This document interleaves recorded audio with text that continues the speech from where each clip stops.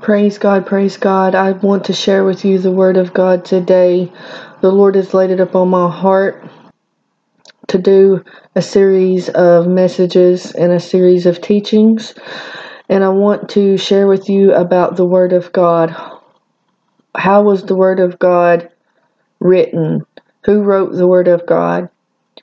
And I want to talk to you about how powerful the Word of God is. And I want to talk to you why it's important to read the King James Version. The NIV version leaves out about the blood, and that is the most important part in the Bible, is the blood. Because without the shedding of the blood, there's no remissions of sins. And that was the mandate on Christ's life, was go to Calvary and shed his blood to buy us back up off the auction block of sin. And if you do the history of the NIV Bible, it was written by a woman homosexual. And it left out the blood. And it says in Revelations not to add or take away from the Word of God. The King James Version Bible 1611 edition was written during the Church of Philadelphia. And it was during the time that the church had not fell into apostasy. That is why the King James Version 1611 edition in Bible is the most accurate. Praise God. So if you read in the Church of Philadelphia, they were the only church that was not rebuked. Praise God.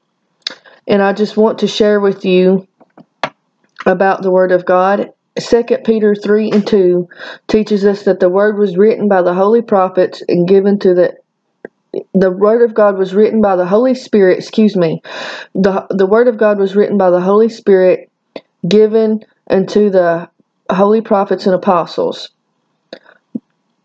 The Word of God was written by the Holy Spirit for doctrine, for reproof, for correction, instruction, and righteousness, according to 2 Timothy 3:16. I began to look up doctrine. What does this mean? It says the Holy Spirit written the Word of God for doctrine. You know, you got to know what you believe in and have a firm foundation and know the gospel of Jesus Christ. I began to look in doctrine and its principles of salvation. It means to teach. The definition of reproof is like rebuke. John 16:8, it says, "And when he comes, he will reprove the world of sin and righteousness, judgment." Hebrews 12:6, "For whom the Lord loves, the Lord corrects. He chastens and scourges every one whom he receives. Whom the Lord loves, the Lord corrects." The definition of correction is to make right, to bring forth truth. The Holy Spirit, according to John, guides us into all truth, and he will show us the things to come and even remind us of the things that we have forgotten in John 14:26. The Word says the truth will set you free. Praise God. The Word is pure truth because Jesus is the Word. And when this Word gets into your heart and your spirit, praise God, and you're rich in the Word, you will be strong. It says in 1 John, "Young men, you have overcome the wicked one because you've been strong in the Word." Praise God. And the Word of God is a firm foundation in pure truth. Let the Holy Spirit have free course in your life that you can worship in spirit and in truth.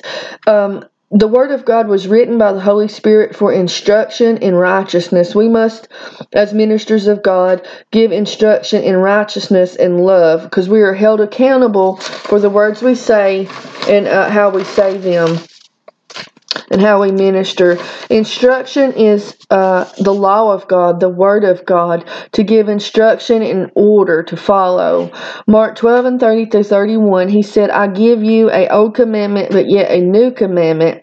Love the Lord thy God with all thy heart, soul, mind, and strength. And the second is like unto it, love thy neighbor as thyself."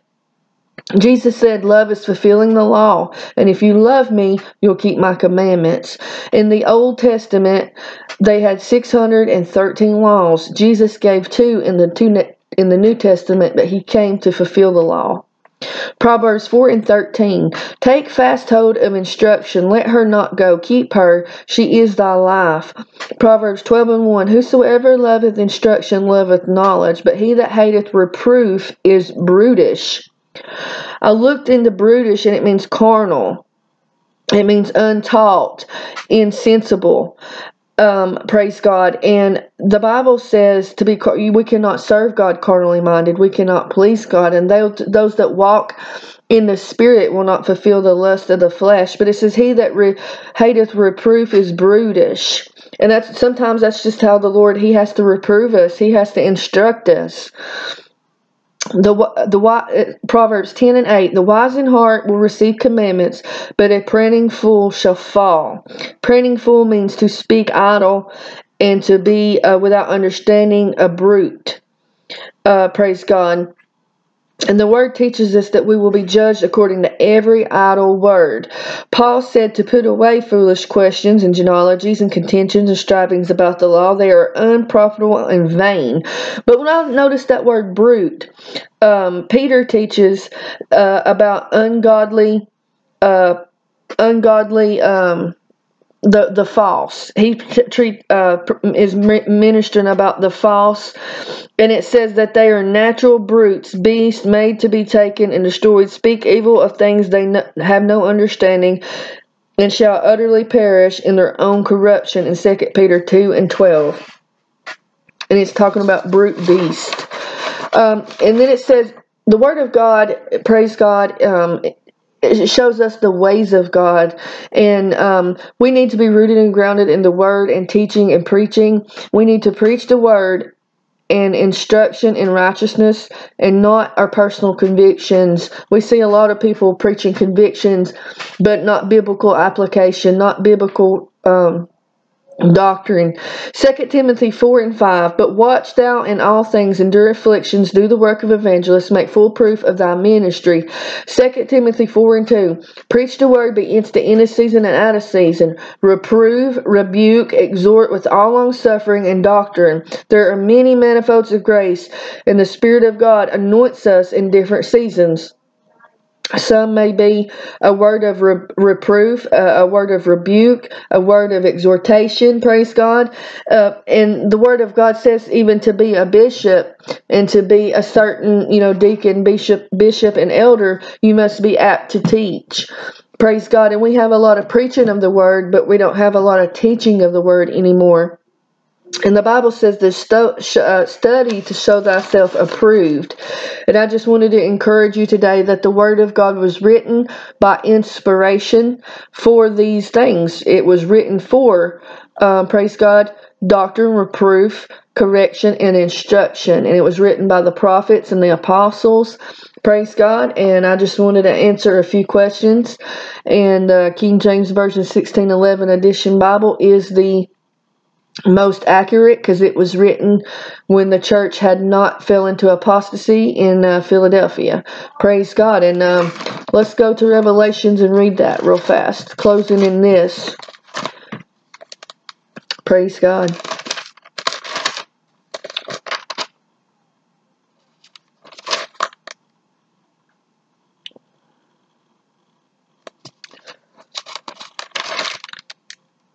I'm looking.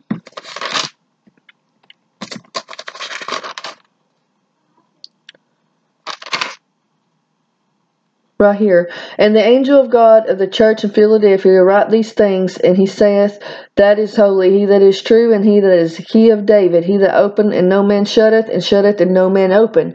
I know thy works, behold, I have set before thee an open door, and no man can shut it.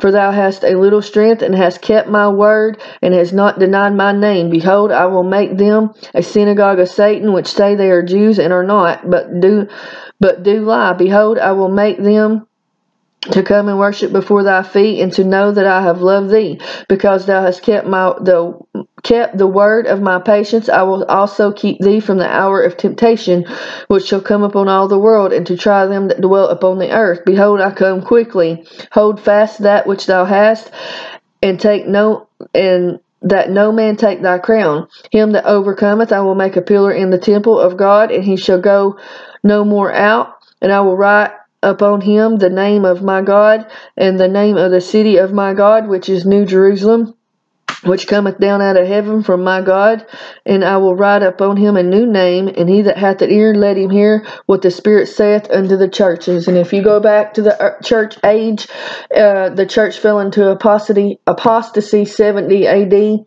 and this was written during when they were keeping the word. And I just wanted to share that with you. God bless you.